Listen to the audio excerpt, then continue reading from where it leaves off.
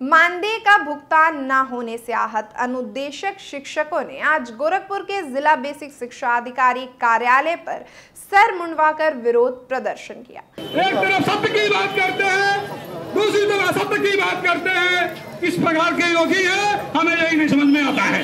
मांगे पूरी हो चाहे जो मजबूरी हो, हमारी मांगे पूरी हो चाहे जो मजबूरी हो। जिंदाबाद जिंदाबाद जिंदाबाद, हमारी मांगे पूरी हो चाहे जो मजबूरी हो, हमारी मांगे पूरी हो चाहे जो मजबूरी हो।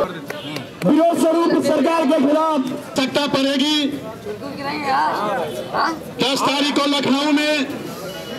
आपको बता दें कि प्रदेश के उच्च प्राथमिक विद्यालय में कार्यरत 31,000 अनुदेशकों का मानदेय 17,000 रुपए है, जो लगभग पिछले 18 महीनों से लंबित है, जिसके विरोध में गोरखपुर में 51 अनुदेशकों ने मुंडन करा के सरकार का विरोध किया।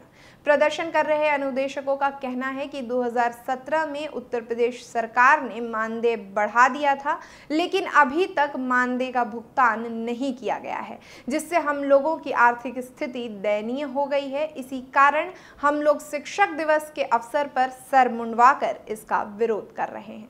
हम लोग का 17,000 रुपया भारत सरकार से पास था। पिछले साल 27 मार्च 2017 को उत्तर प्रदेश सरकार ने 8470 के मानदेय को 17,000 रुपया किया था, लेकिन लगभग 16 से 17 महीने हो गए। उत्तर प्रदेश सरकार अभी 31 अगस्त को विधानसभा में इस प्रदेश की माननीय बेसिक शिक्षा मंत्री जी ने 9800 मानदेय की बात कही है। उसी के विरोध में हम लोग 9800 रुपया किसी भी हर्ज तर्क पे नहीं लेंगे।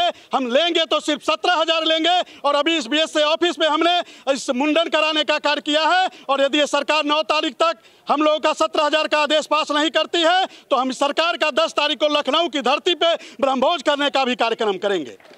यहाँ गोरखपुर इकाई जो है 17,000 मानदेय बढ़े हुए अनुदेशकों के पाने के लिए हम लोग प्रदर्शन कर रहे हैं, जहां पूरा देश शिक्षक दिवस मना रहा है। आज हम अनुदेशक शिक्षक इसके विरोध में धरना प्रदर्शन का कार्य कर रहे हैं कि सरकार हम लोगों के बढ़े हुए मानदेय को जो है हम लोग को दे।